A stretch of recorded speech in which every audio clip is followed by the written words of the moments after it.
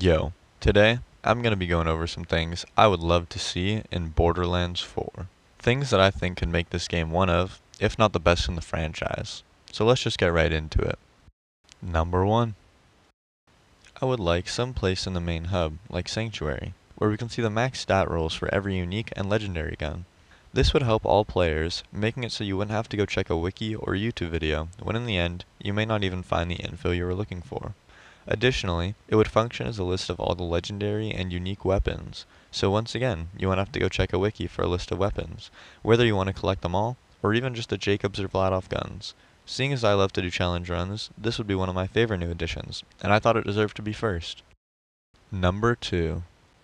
After killing a boss, or special enemy, we should only have to leave the boss room or area and come back for bosses or special enemies to respawn, like Scrap Trap in the Handsome Jackpot DLC from Borderlands 3. It would make farming much faster for both PC and console players, while also maintaining immersion, since you wouldn't have to sit through loading screens between every reset. Number 3. Currently, when respeccing your skill tree, you have to pay based on how much money you currently have at a quick change station, and then you get all your skill points back to spend however you would like. But it would be much better for build experimentation and user friendliness if instead you only pay per point at a drastically reduced price. So let's say you accidentally spend one too many skill points on a skill. You can just pay to get back that one skill point rather than respeccing all your points all over again just for one little mistake. Number 4. White and green tier item drops should be drastically reduced once you hit a certain level or point in the story, and slightly increase chances of finding a new, extremely rare tier of guns, like Pearlescence from Borderlands 1 and 2.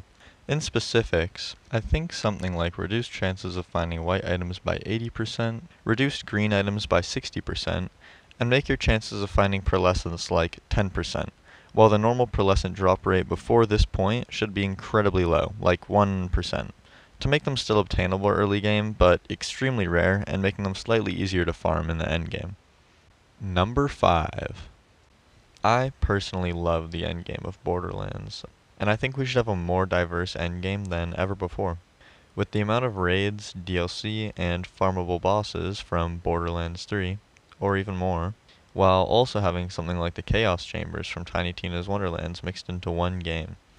The endgame is already really good in past Borderlands games, but it could be so much more fun and worth spending even more time farming for god roll equipment for your builds.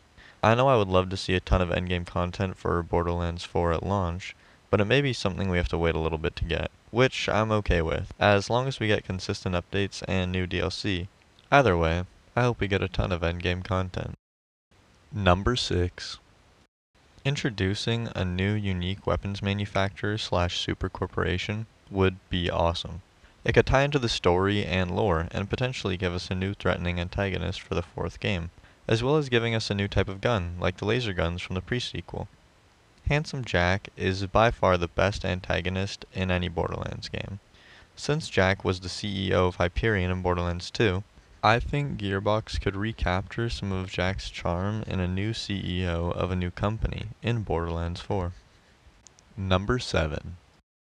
I would love to see additional playable characters in the base game, or in the form of DLC like in Borderlands 2 and the pre-sequel. Having more characters adds so much replayability to the story and diversity to the endgame. If we could get at least 6 total characters, like in previous titles, that would be amazing. But I'd love to see a 7th or even 8th character as well. The more the merrier. On top of additional characters, I really liked how the Vault Hunters in Borderlands 3 each had received an additional 4th skill tree with the release of the Designer's Cut DLC. If we could get something like 6 total characters each with 4 skill trees, I don't think anyone could complain about not having enough build variety. Number 8. It would be amazing if we could travel between multiple planets during the story like in Borderlands 3. Being able to travel to other planets made Borderlands 3 such a unique and special title in the franchise, and I would love to revisit that concept in Borderlands 4. I also think that it would be great to have a unique set of story missions for each playable character. I think you should be able to play any character's unique missions, no matter who you are playing. However, the character that would appear in cutscenes and your dialogue would change to whatever character's story mission you are doing. So, for example, If I'm playing Moe's but I want to play through the Zane story missions, I still can, but I'll only see Zane in cutscenes and hear Zane's dialogue. To wrap things up, I think these features would be very welcome by most, if not all, fans of the series. And if everything else is done right, I think these additions could make for a masterpiece of a Borderlands game. If you enjoyed the video, I'd really appreciate a like and or sub, and let me know in the comments what you would like to see added in Borderlands 4. Thank you for your time, and peace out.